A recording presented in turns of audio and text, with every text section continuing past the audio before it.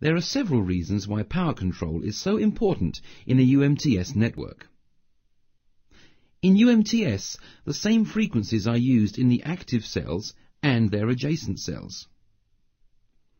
Unnecessarily high transmit powers increase the level of interference within a cell and thus reduce the network capacity.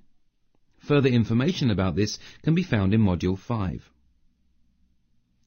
If two user equipments at different distances to the node B transmit with the same power, the user equipment nearby will drown out the weak signal from the distant user equipment. This is also called the near-far problem.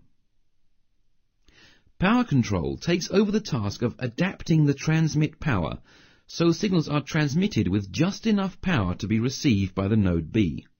To this end, UMTS uses three different kinds of power control: open-loop power control, closed-loop power control, and outer-loop power control.